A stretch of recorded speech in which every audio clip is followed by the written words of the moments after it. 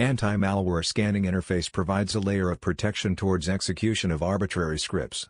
An AMSI provider is registered by the endpoint like Windows Defender in order to perform signature-based scanning. Persistence can be achieved by registering a fake provider with the operating system. Metasploit's Venom can be used to generate a payload and a handler can be configured to receive the connection.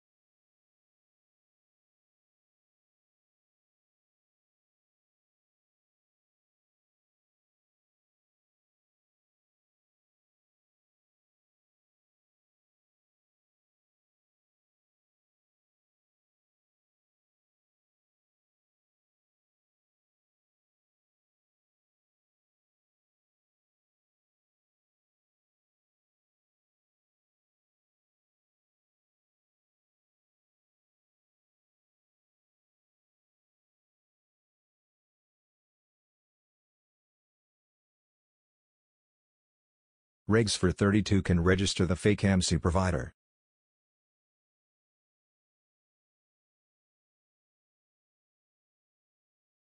The payload will execute it every time the keyword pentestlab, which acts as a trigger, is sent to the PowerShell console and a connection will be established. Thank you for watching and don't forget to like the video and subscribe to the Pentest Laboratories channel.